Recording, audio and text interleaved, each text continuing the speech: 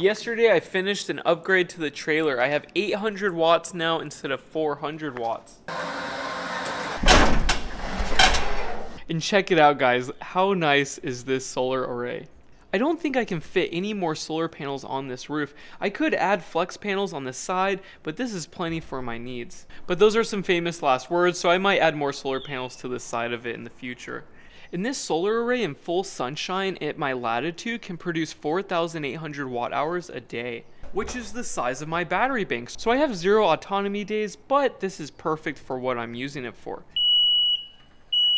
Now the voltage open circuit is around 180 volts. I found out the hard way that inverter charger that I'm using likes a higher voltage. Also, some of my viewers mentioned adding an air conditioner to the front of this trailer, but this handle is in the way, so I cannot do that, unfortunately.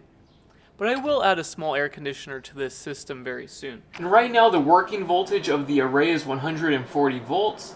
We're pulling 2 amps. So we only have 312 watts coming in, but this number will increase rapidly very soon. It's pretty early morning, so yeah, the output's pretty low. I also ordered some input and output plugs that we can add on the outside of the trailer, but they're gonna come in about a week. Another upgrade is I'm adding 6 gauge wire from the panel to the inverter's output. Currently I'm using 10 gauge and only a single breaker on this panel, but if I want to use multiple breakers, I need to increase the size of the cable. I'm not going to use all of these slots though, it would exceed the output of this inverter, so this will be plenty for my use. The next thing I need to upgrade is the size of battery. The max current rate output of this battery bank will not supply enough power for this inverter to do a max AC output.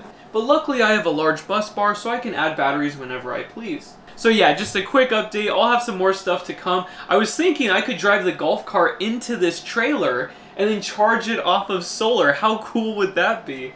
It's a bit too tall though because it's lifted, so that's unfortunate, but I might be able to take the roof off and then drive it in here. Or I'll just get another golf cart, I'm not sure. I need to find some more on OfferUp and see if I can get a deal. Anyways, just a quick update video. I will talk to you guys soon. Bye.